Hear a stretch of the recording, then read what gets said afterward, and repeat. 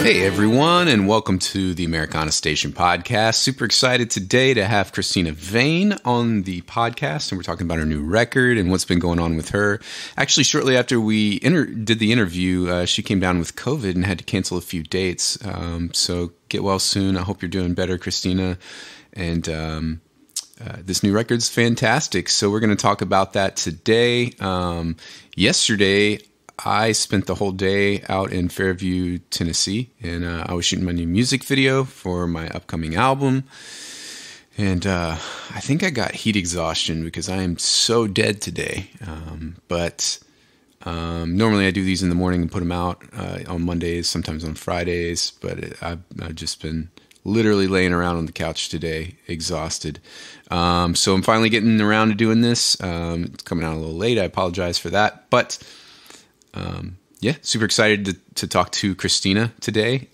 Upcoming episodes of the podcast include David Newbold, Afton Wolf, and Mary Scholes. So there's a lot of good ones coming up, more in the pipeline. So make sure you click that subscribe button so you get all the podcasts. Make sure you rate and review so we get more coverage and more people can see about the Americana Station podcast.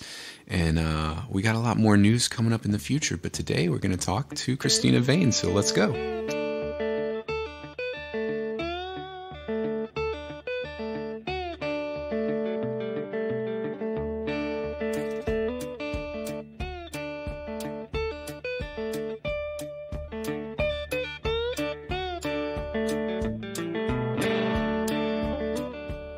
Well, I hope you're eating right, that you sleep well at night. Forget those mistakes you made before. And it's been a long while. Welcome to the podcast. Thanks for coming on. I know you're busy. Do you have a gig today at 7? No, I do not. Oh, okay. I just looked on Facebook and it said Urban Cantina. That's in about a week. Oh, cool. And a half, yeah. Right on. You've been super busy. You have a new record that just dropped pretty recently. Tell us about it. How long has it been out? When did it come out? So it came out May 20th, and super excited about that. It's been, I guess, not that long of a time coming because I released one exactly a year, pretty much almost exactly a year before that. So it basically is just the next succession of songs, and I like to look at albums like a sort of chronological snapshot of where you were at during that time when you wrote those collection of songs, you know? So yeah, there's a little bit more of a return to my rock kind of roots, a little bit more of like a rock feel. But there's still a pretty wide array of things, which is kind of what I like to do. There's some banjo songs, a little bit of a country sound and shuffle, some country blues songs, a hill country tune, and then some rock tunes and blues rock tunes too. So yeah, I'm really proud of it. That's awesome. Have you been touring with a band or just kind of going solo? I've been doing both, actually. Both. Yeah, I've toured solo for a long time, and that's fun too. But when I can get the band with me, it makes for a good time. For sure. Yeah, it definitely is a lot more fun if you can bring a band. Yeah, absolutely. So yeah, I just looked at your tour schedule and it looks pretty jam-packed. You got most of July, August, September. You got some festivals coming up. What are you most excited about?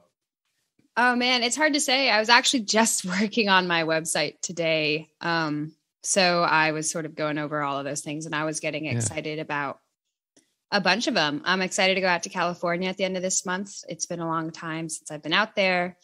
And I'm excited to be going to Asheville, and then, Colorado is a whole dreamy place, in Arizona. And then we have that festival in Pagosa Springs, the Four Corners Folk Festival. And so, yeah, it should be really fun.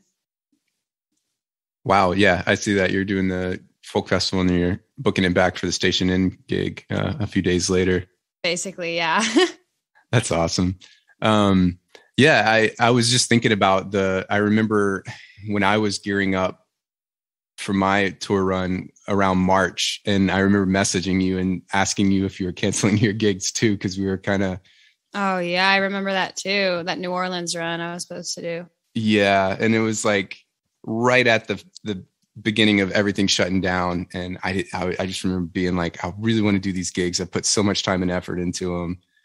Let me see what these Yeah. other people are doing, and we're Totally. all just like, I have no idea what to do, and then we all had to cancel everything. So it's good to see that you're picking back up and getting things going.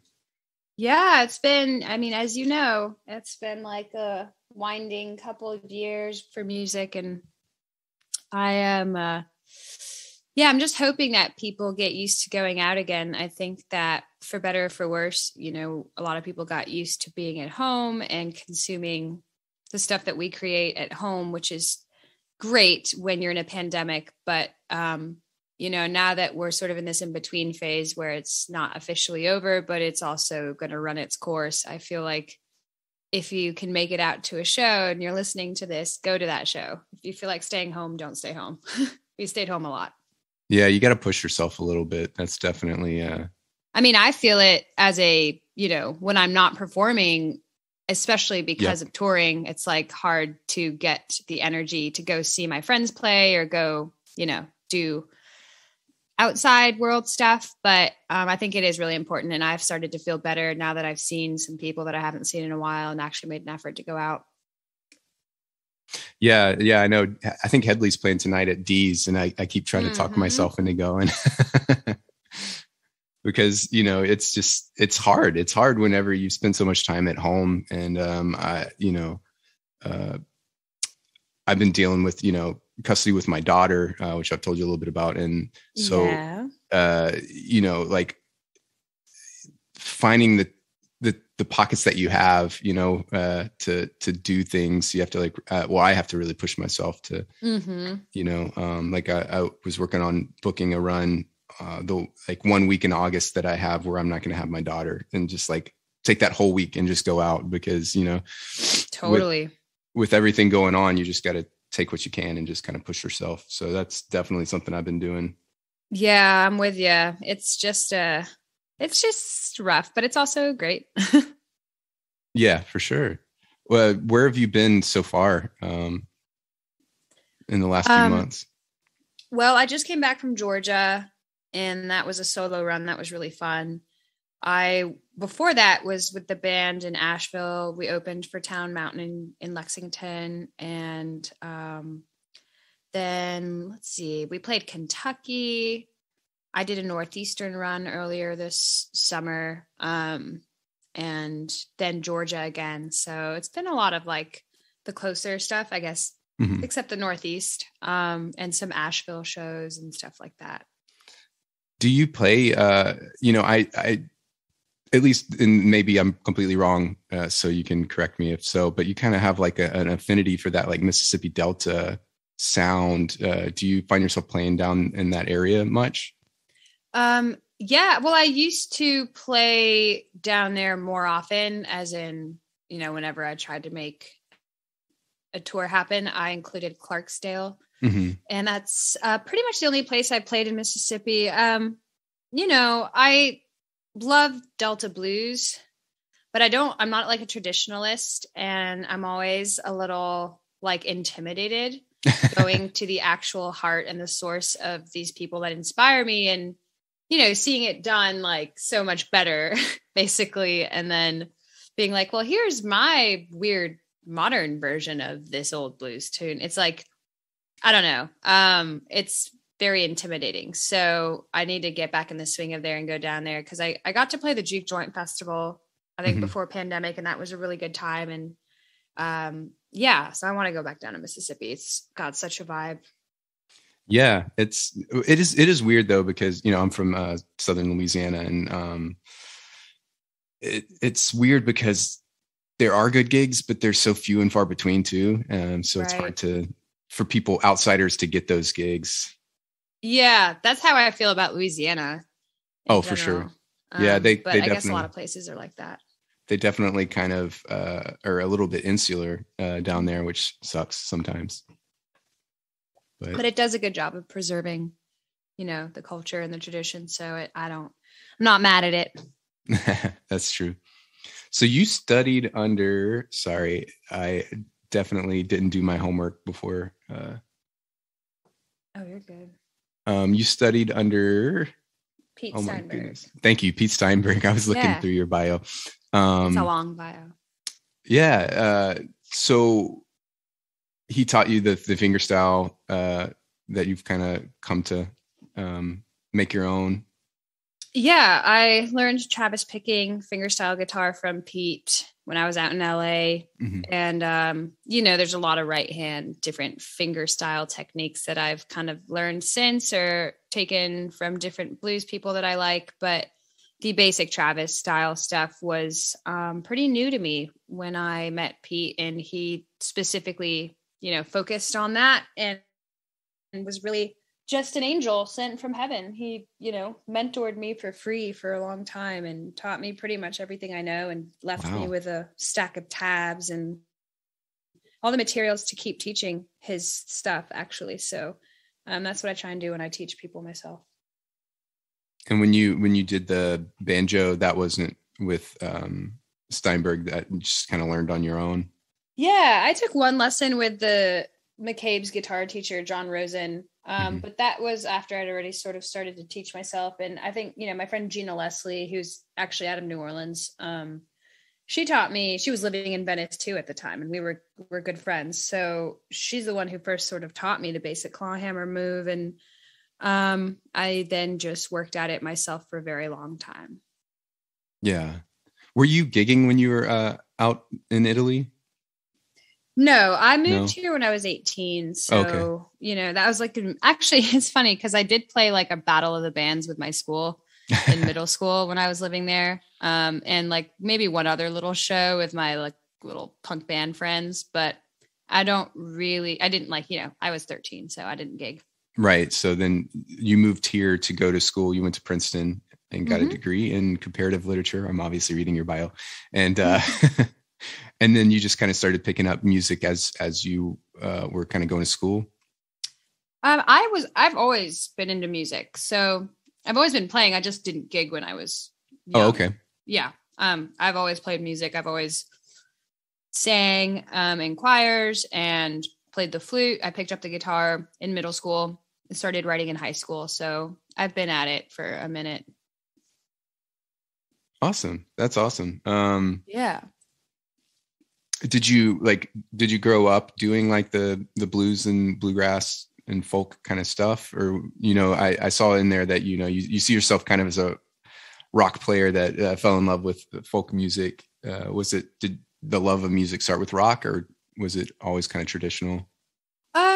Well, it really started before I think I even listened to music. I mean, maybe I heard it when I was a baby, but I just always liked music. I sang to myself when I was a baby in the crib and did little dances and stuff. And so I think I've just always liked music. And whether it was like, memories from the musical Cats that I was learning on the piano, or like some cool Latin song I was learning in choir. I really loved classical music. And I really liked rock and punk when I got sort of a little older. So I've always been a big consumer of pretty wide variety of things. But a lot of indie, a lot of rock, a lot of punk, some metal, like, the soft stuff like Metallica or whatever. But the British indie scene was pretty big in my high school, days, as well as like the pop punk scene. I was a big Blink-182 fan, still am. So I don't know. I was like a world away from bluegrass and blues and all that stuff. So you just sort of like, I guess I'm trying to find like where did that end up crossing into your realm to kind of create what you've been doing lately? Did you pick that up in LA or previous to that? I started playing slide guitar after I saw somebody playing Sam Green in England. Sam Green and the Midnight Heist was the band, but I saw them play, and he played lap slide stuff, and I thought that was really cool. And then I was in college in New Jersey, and then I moved to LA and somehow stumbled into, it was because of Rory Block. I don't know how I found her, but she does a Skip James tribute album that's amazing. And Listened to her stuff a lot, listened to Skip James, and then listened to Blind Willie Johnson once I figured out that In My Time of Dying is not a Led Zeppelin song. And in fact, it's an old traditional that Blind Willie Johnson recorded in 1927. So so it was like a few things that sort of got me there. And then I just like listened to those two particular people on repeat for months and months and months. It's so funny when you hear stuff like that, like you know that you didn't know that Led Zeppelin was covering it. I've heard stories of people that like loved the In the Pines Nirvana Unplugged thing and didn't realize that was a traditional as well. Yeah, there's a lot of songs like that. I mean, another time that I felt that very strongly wasn't a specific song. It was just the Black Keys I had listened to a lot, and I had never heard original Hill Country blues. So when I heard Junior Kimbrough for the first time, I was like, who is this? And was he alive before or after the Black Keys? And the guitar tech started laughing. He was like, this is Junior Kimbrough, and he definitely came before them. So there's nothing new under the sun. There's nothing wrong with covering songs too, but I do know Led Zeppelin claimed to have written that song originally, In My Time of Dying, and they definitely didn't write that song. So they did some sneaky stuff. I have to, this one's not as cool. I was listening to Dave Matthews Band and heard Long Black Veil and thought it was I was like, this is his best song. That's funny. Yeah.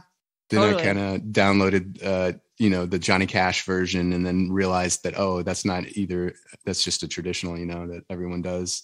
Right. So that was kind of my entry into like the whole like folk country realm. It was from Dave Matthews Band. I can't believe I'm saying that on the podcast. Oh, it's okay. I got no time for people that judge people, because I have met the whole range of stuff. Like, I know people that can name every folk song ever and play every bluegrass tune, but can't name an AC/DC song. And I don't think making fun of anybody is worth my time. So I try not to get, caught up in the whole like Nashville. Oh, you don't know who this is, and you've never heard of John Prine. It's like, dude, some people haven't heard of John Prine. You got to just, accept that and teach them about it if you care so much. Right. Yeah, I know. Yeah. That's always been weird to me. Like, I'm really bad with 90s country because at the time I was kind of going anti-country because I grew up in a small, country town where everything was country music, and I didn't want to be that. And so I don't really I'm still relearning 90s country music. I don't really know it at all, or early 2000s. And people are always like, oh my God, you don't know this song? I'm like, no, I don't. I blocked it out for 15 years.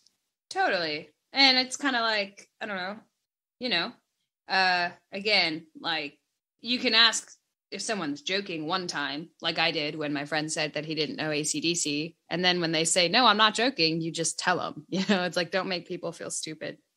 I like that. That's good. That's good. Are you a Doc Watson fan? I'm a big Doc Watson fan. Yeah. Big fan. I love Doc Watson so much. And, every time I've seen you play, I've always wondered and meant to ask you that, because it's definitely, you're playing similar styles and instruments as well that kind of go with that. Well, yeah. Thank you for even associating me ever with Doc Watson in your mind, because, he's pretty untouchable, but the greatest hits, Doc Watson greatest hits compilation was sort of my primer to him.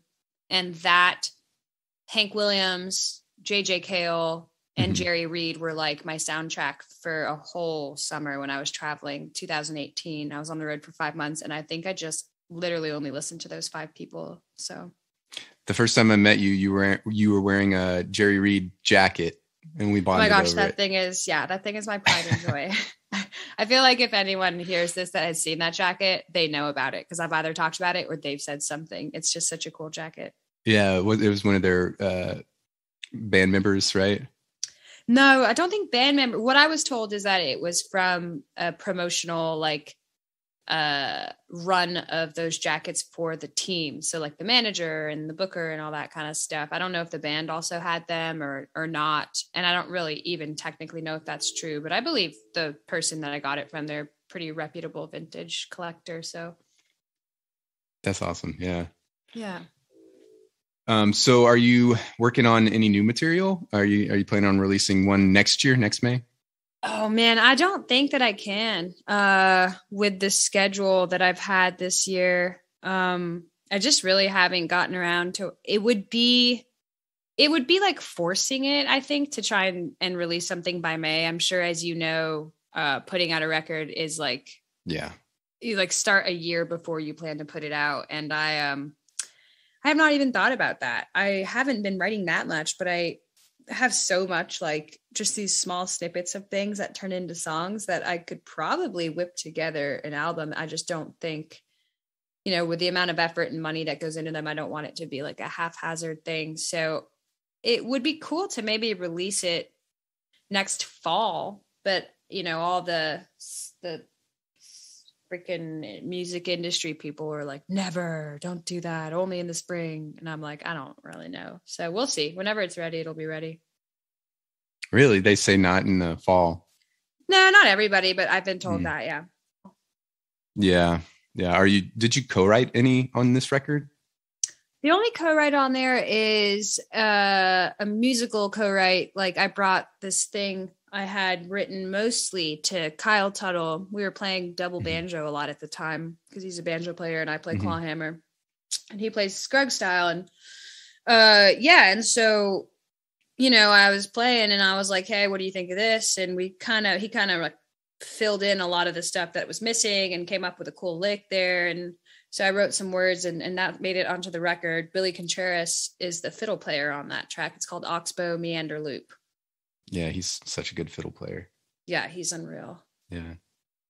Kyle's also really good too. He does like the electric thing. Yeah, he likes to get funky on the banjo, but he can play pretty much any which way. Awesome. Yeah. Sorry, give me a second. No worries. I'm trying to make it at least 40 minutes. So I'm trying to fill in the time with questions and stuff. Oh, I know where I want to go with this next. So when you're writing,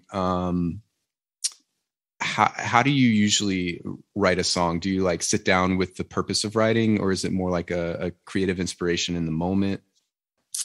When I write, it really depends. A lot of times I will be fiddling with my instrument and something will come out that I like. That's usually how I start a song. Other times I have an idea. It's pretty rare, but sometimes I have a really strong idea for like a lyric or even just a premise, but that's not as common. And then other times I have inspiration for a feel. I'm like, I really want to write a country blues sounding tune. And so I'll go from that and kind of come up with the music.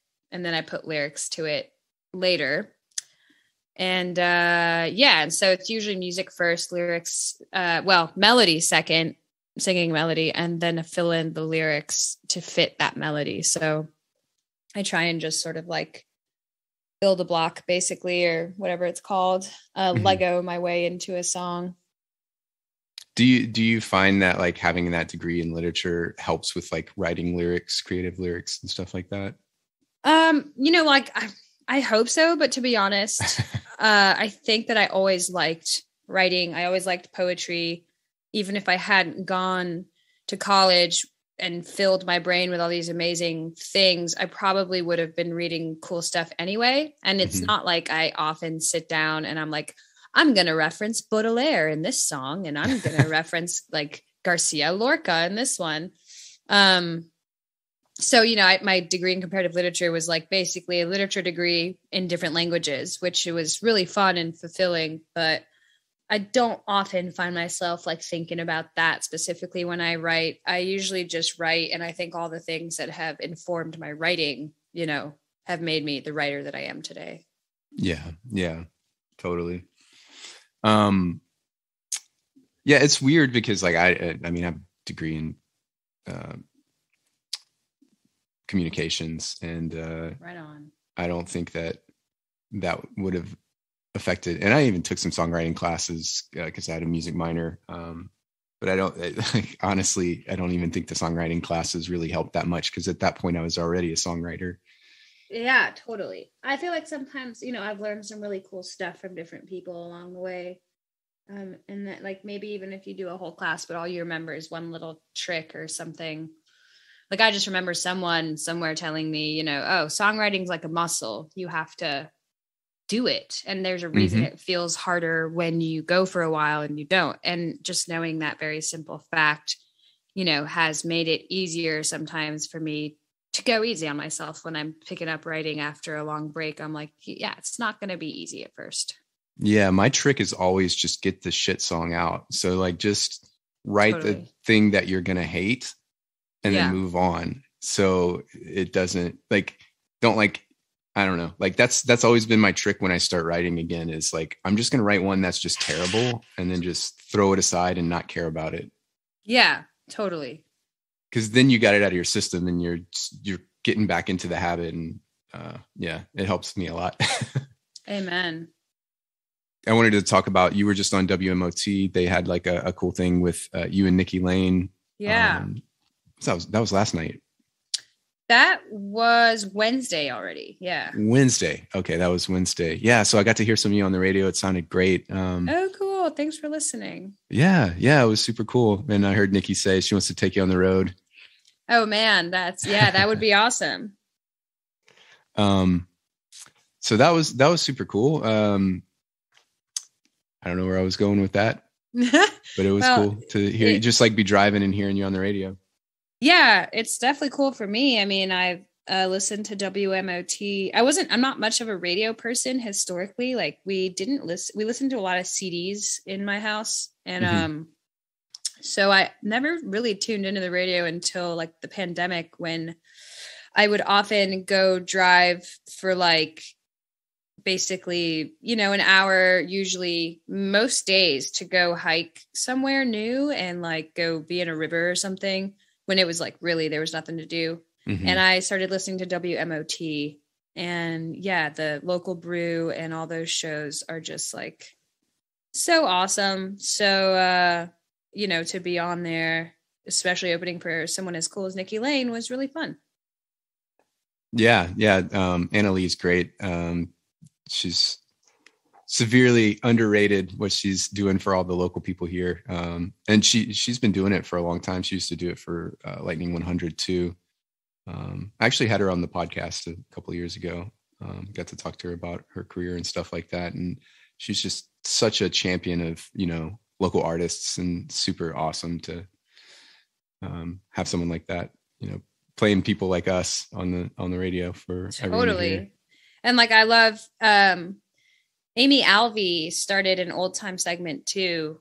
Yes. And it's so good. And, I was already honored enough that she played my song, since I'm not strictly old time, but the segment was just so good. And we heard like friend after friend after friend. I was like, I know those people too. And it's a really good thing because it's all super high quality stuff. And they deserve to be playing it, Yeah, definitely. So where are you headed to next? I mean, I know you got stuff through October. Is there anything on the horizon that you're looking forward to? I know you're not going to release another record for quite a while. Are you going to keep running through this one the rest of 22 and 23?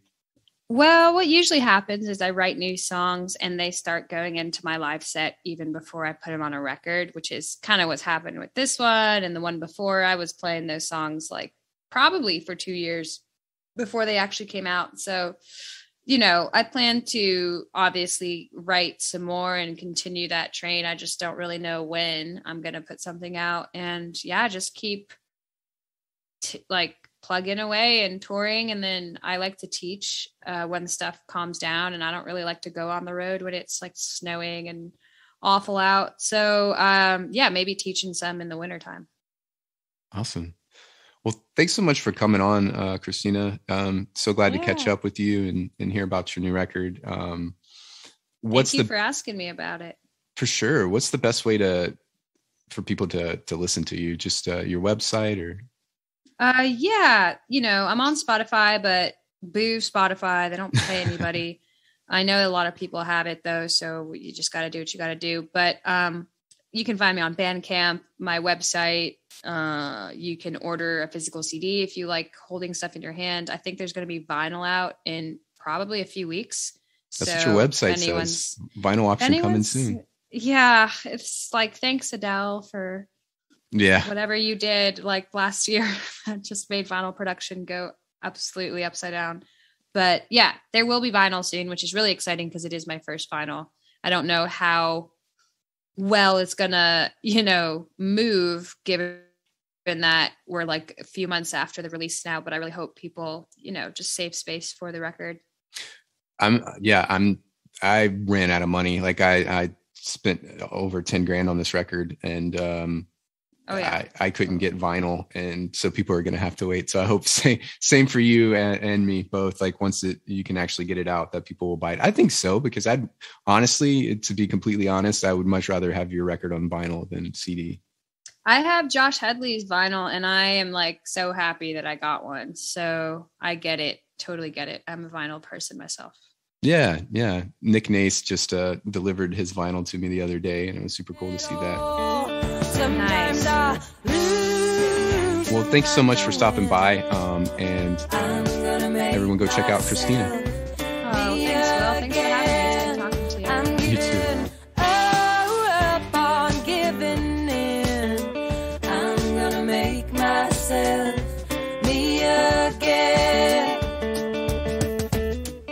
Hey, that's it for this episode of the podcast.